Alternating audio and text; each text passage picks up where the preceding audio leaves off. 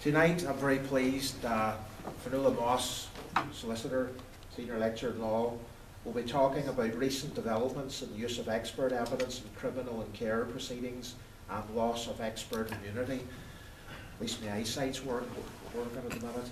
So without further ado, Finola Moss, thank you very much.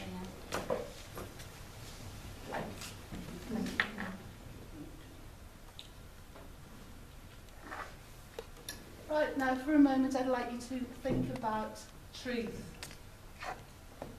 What is truth?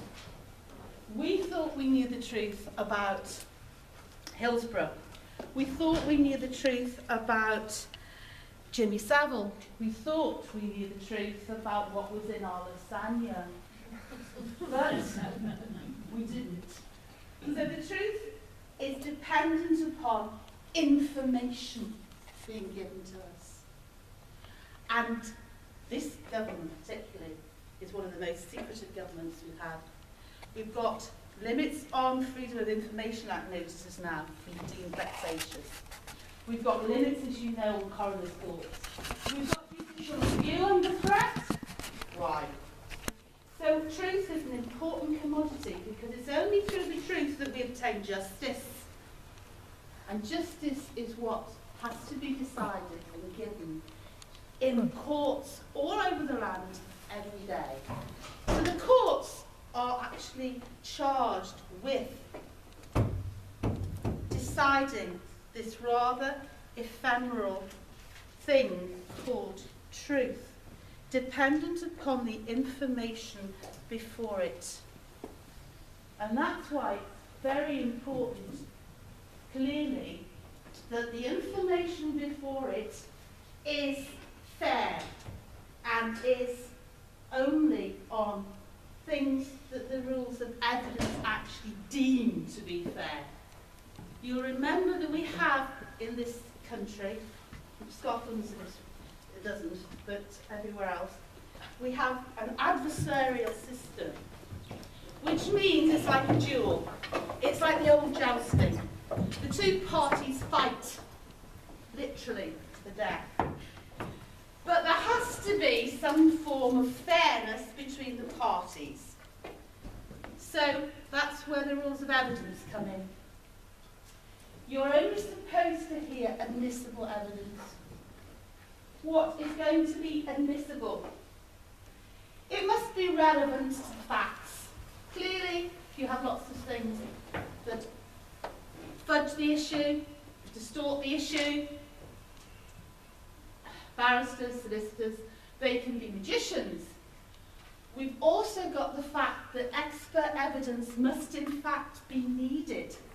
It could be argued, as we've got 80% of all care orders last year were on parental neglect in the care courts, it could well be argued, surely a judge or magistrate alone could decide whether or not we have a negligent parent on the facts before them. So therefore, at a stroke, we could get rid of all experts in the care courts. That would save an awful lot of money. Now, they've got to be needed, therefore, because you've got to remember that they're merely an assistant to the court. It's the court that makes the decision. And the court, as quite, well, not that often, sometimes happens, particularly, can completely ignore all the experts and decide that they think the parents or whoever are telling the truth, and therefore the expert should be ignored. Remember too that the expert must be an expert. That's not to be understated, because we've actually got statistics from the Expert Witness Institution to say that 3/4 of all solicitors do not check up on the qualifications of their experts. Either they're per se or that they're actually qualified in the area upon which they're giving evidence. Immediately makes it inadmissible. We don't need it. Anyway, they're the basic rules on expert evidence. It's got to be relevant to the facts. It's got to be needed, and it's got to be in the area of expertise. Now we have, to make a level playing field, to make it fair, We also have an evidential, I call it safety valve. That is, you can't try to hoodwink or bamboozle the jury. In other words, any evidence which its prejudicial effect outweighs what it actually proves should be deemed inadmissible, so the jury never hear it. That is an important safety valve, particularly in jury trial, and I didn't do any research on it, but I don't think it's used that often, and it ought to be. Because what you've got to remember is all these rules ensure a fair trial, and every defendant and every parent in the care court and every, what do they call, defendant down in the civil court is entitled to a fair trial as of right now under the Human Rights Act. What that means is the first thing that a judge, prosecution and expert must do is they must ensure a fair trial. So that means that they owe a duty to ensure a fair trial above the duty to their client. So the expert must remember that it's not the overriding duty to his client who's paying him. It is the overriding duty to court and to justice to ensure a fair trial for these people, so that we have a level playing field in an adversarial system and we don't play nasty. That has got us to what happened to Sally. I'm sure you're all well aware, and I'm not dwelling on too much on it, I'll just highlight the basic things. Sally Clark, convicted of 2 murders, received 2 life sentences, went on 2 appeals, spent 3 years in prison. She died at 42, within 4 years of release. The evidence against her,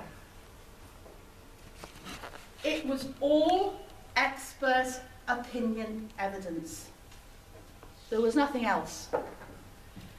And it was alleged that she had actually suffocated her babies, and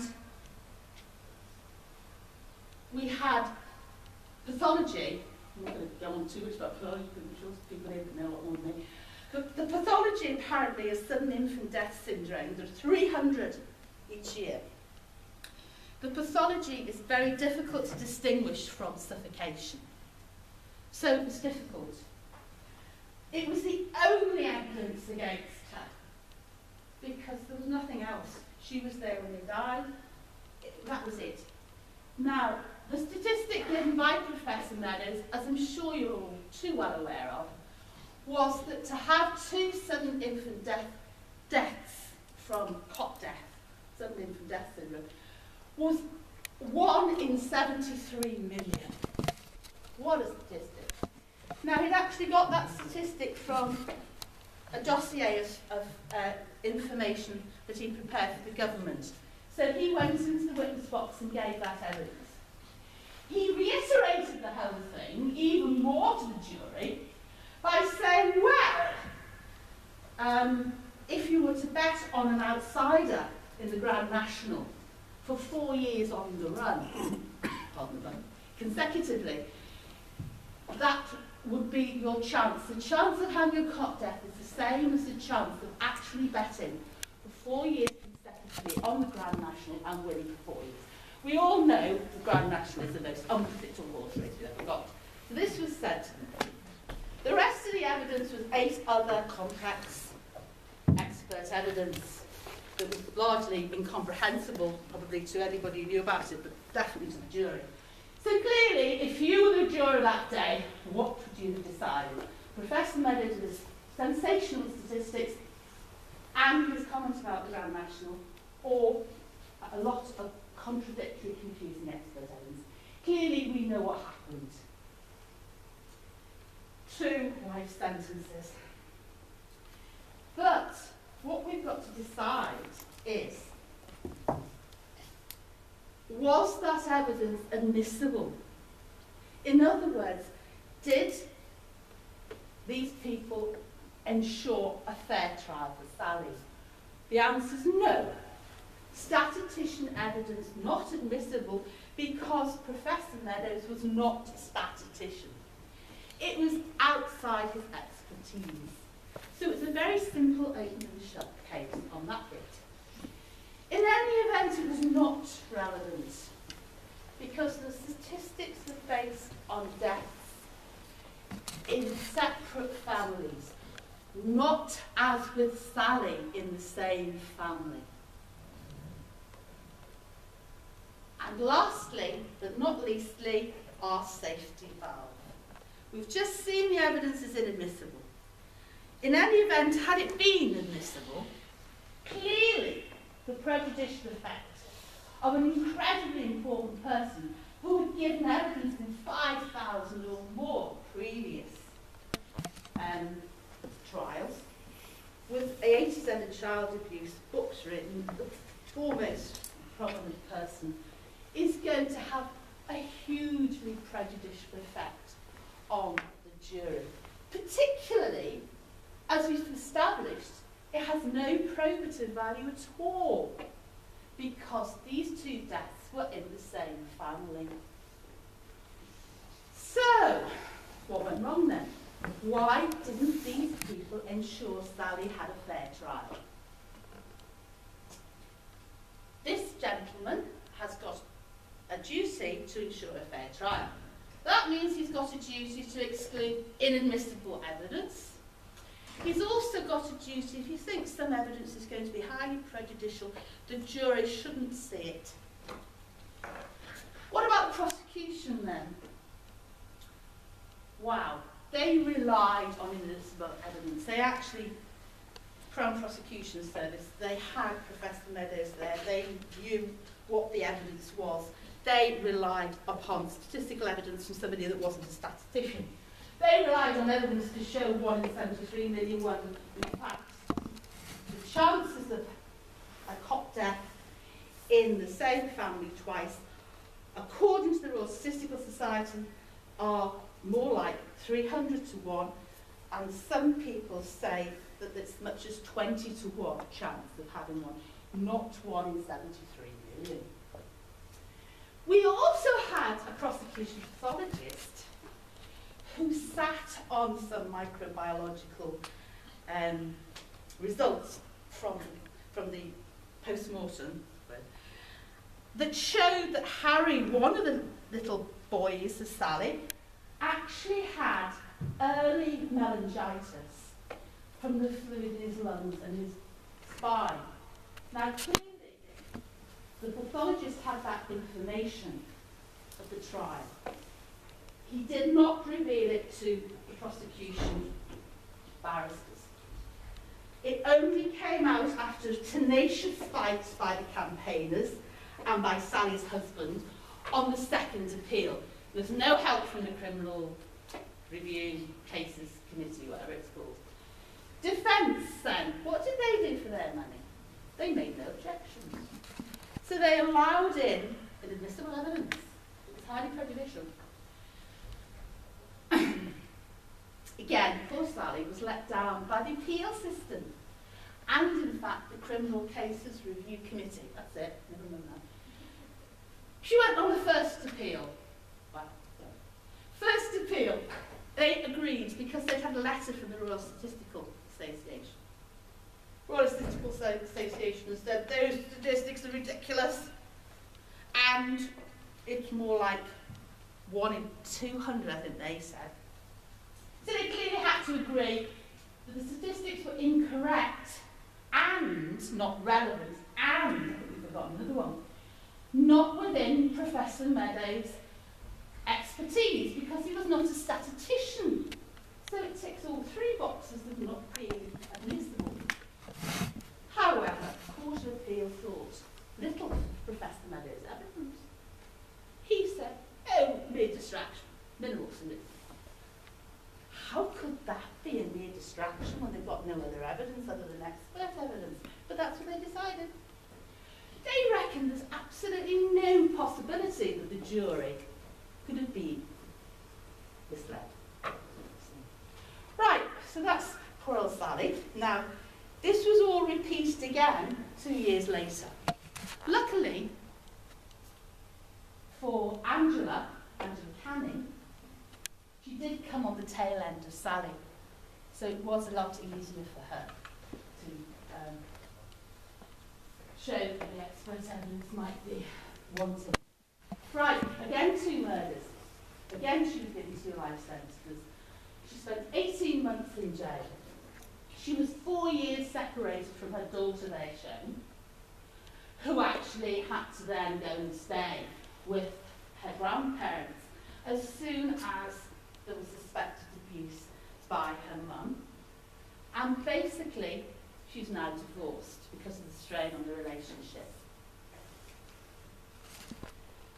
Now, the most worrying thing in this case of particularly Sally's truth, as we've said right at the beginning, truth is dependent upon information. Sally's truth would not have come out had she not had a solicitor husband, an awful lot of people behind her who were tenaciously determined to find evidence for a second appeal, which they did in the pathologist's report. Clearly, all these people that we're talking about, who I think probably would have problems in their basic evidence exam, are the best available in English law. They're the best experts, they're the best barristers, QCs, they are the best. They were also, to some extent, involved in some 258 convictions over the previous 10 years. Of those 258 convictions, only 28 were investigated, and there was only 1 where it was examined further and the person was actually released. Lisa Gore, I think she was called. Now, also, I know we can't talk about money, although commercial awareness has all but destroyed the legal profession. We have got an earning, roughly, there was 500,000 spent on Sally's defence team alone. So clearly, an estimate with all the appeals, roughly, you're talking £3 million on all this. So, who was blamed? Wasn't the judge, it wasn't the barristers, it was the expert. Which is rather weird, because it's the actual prosecution that call the expert. It's the judge that allowed the expert's evidence. So it's a bit strange to blame him. Admittedly, he did owe a duty to actually ensure a fair trial, but he is merely the tool that was used. They blamed the expert. What was the solution? The Criminal Evidence Expert Bill, 2011. Now, what that bill would do, it does to me, I'm afraid, have shades of Leveson in the press. What that bill would do is say that we have a very weak presumption of expert reliability. But anybody, judge, anybody could object and make the person relying on the expert pass a statutory reliability test. So press would be subject to this sort of thing. Now, the statutory reliability test is as follows, which I find completely amazing. But I mean, I didn't see it. Penny Cooper asked me to write a thing in the expert evidence witness. And it was the first time I actually saw this in 2010, and all the responses to the Law Commission report. And I thought, this is incredible. And yet the responses in the Law Commission report were all singing, dancing, and saying how wonderful it was. And I thought, this is extraordinarily dangerous from every viewpoint, constitutionally, rule of law, everything.